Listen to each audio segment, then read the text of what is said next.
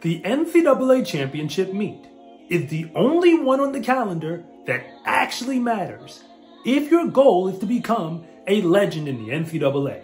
It's where Christian Coleman broke the collegiate record just weeks before beating Usain Bolt in the World Championship meet, and where Grant Holloway went undefeated in every single hurdle race that he ever entered before he became a world champion.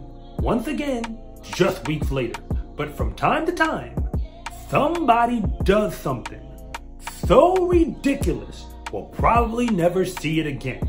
Well, Jarrion Lawson is that man. He competed for the Arkansas Razorbacks, and right now in 2023, they are hands down the best program in the entire NCAA, top to bottom. But you wouldn't know that when he was there, because in 2016, he showed up to the NCAA championship meet practically by himself, because he scored more than half the points on his entire team. In fact, had he showed up and left everyone else at home, he still would have finished 6th in the entire nation, all by himself. So here is the story of Jarrion Lawson, who is honestly a forgotten superstar. But whether or not you were paying attention, there will likely never be another athlete just like him for a very long time, and this is why. And if anything that I say actually connects with you, it is always greatly appreciated if you would like and subscribe. But if I don't, just let me know in the comment section, because I try to read them all. First things first, Jarrion Lawson's NCAA championship performance in 2016 was quite literally the meat of his life. He won the 100-meter dash, 200-meter dash, and the long jump, all before helping Arkansas to finish 3rd in the 4x100-meter relay. But before that competition, his final meet as a senior, his dominance started all the way back at the high school level. He was actually the best long jumper and triple jumper in the state of Texas as a senior. And get this, he never ran the 100 or the 200 officially at the high school level. I'm not making this up, not even once, which was probably for the best, because the year that he graduated, Texas had the Gatorade Athlete of the Year sprinting in the 100-meter dash. Those performances were good enough to earn him a scholarship to Arkansas, the same program that had already won national championships, with Tyson Gay and Wallace Spearman on the team. And as a freshman, he got to work immediately, finishing 4th in the NCAA indoor meet in the long jump. He actually ran the 200-meter dash outdoors for the first time on record, and ran legitimately fast, because he went 21:20.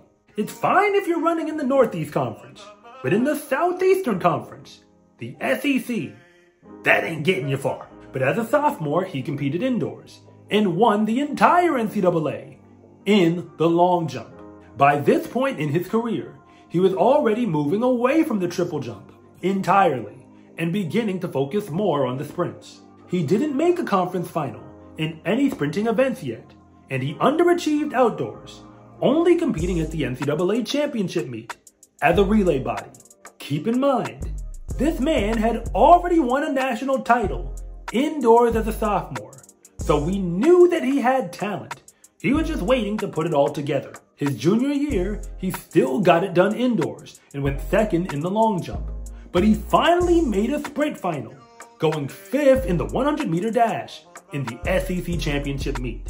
But weeks later, he shocked the world, going 3rd at the NCAA championship meet in the 100-meter dash, running 9.90 seconds, wind assisted. Yet this is where things get interesting, because entering his senior year, Jarrion now knew he was a legit sprinter as well as a long jumper. With the triple jump now far behind him, the coaches at Arkansas made a plan to prepare him for the Jesse Owens triple in the 100, the 200, and the long jump. He made the NCAA indoor final in the 60 and won the long jump once again. But outdoors, he finally made the finals of all of his events at the SEC championship meet. He didn't get a medal in either of the sprint races, but he still won the long jump. And the only thing that matters is that he was there in the final, because the SEC championships is basically a pre-national meet anyway. And the rest is history, because Jarrion Lawson then went out on the track and did the unthinkable. He won the 100-meter dash at the NCAA championships. A man who had never won a college meet in that event ever up until that point. He won the long jump, which isn't a surprise anymore, but nobody really expected him to do anything in the 200. But Jarrion proved them wrong and won that event as well, beating Christian Coleman, a future world champion, to do it. The 30 points he scored all by himself would have stood for 6th in the nation. And that means he literally could have competed for any team in Division I, and it really wouldn't have mattered. As long as you had him in your uniform, you were going to finish 6th in the nation at the very least. But he did all that for Arkansas, so the rest of the help they gave him pushed the entire team up to 2nd place, losing to the Florida Gators. Since that time, Jarrion Lawson has basically focused on the long jump ever since. He's an Olympian and a world championship silver medalist who never won a 100-meter dash competition since his NCAA championship run. And he's actually never officially run a 200-meter dash since that moment.